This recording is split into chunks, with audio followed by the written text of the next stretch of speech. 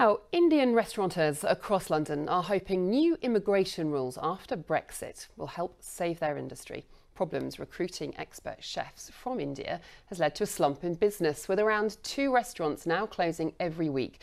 But victory in the so-called Vindaloo visas campaign could see chef skills prioritised in the new immigration system. Here's our Brexit reporter, Mark Ashdown. Lunch service at Shad restaurant by London Bridge. The chefs here among thousands who keep this £10 billion industry cooking on gas.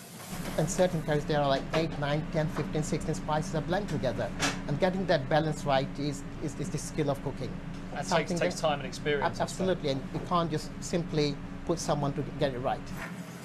But things have been getting worse in recent years. Tough immigration rules for overseas workers, making it harder to recruit these highly skilled but sometimes low-paid chefs.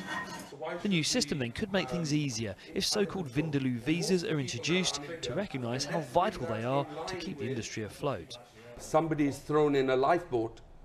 This is a sinking industry, and thank God somebody's looked at this. The industry's been lobbying for years, and nothing really is much been done about it. What you need in any country is good immigration. Not just immigration, but good immigration.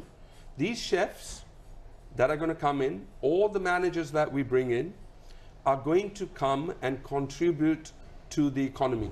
I have a particular responsibility when it comes to taking back control.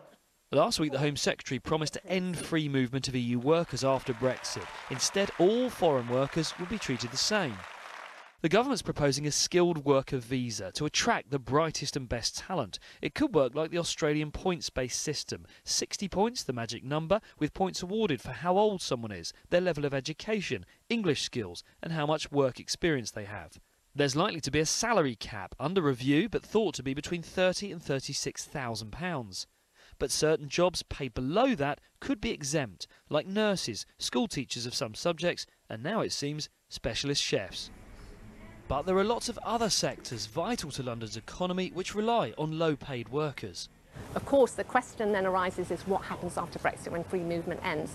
Are those sectors going to be able to recruit the lowest skilled labour that they need? And currently, the government is saying no, that their new system will prioritise the brightest and the best and won't allow a long-term permanent route for low-skilled workers, and that is a concern for employers across sectors.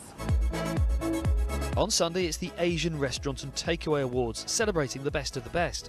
With on average 2 restaurants a week closing their doors, it's hoped the new system might revive fortunes. Mark Ashdown, BBC London. The daughter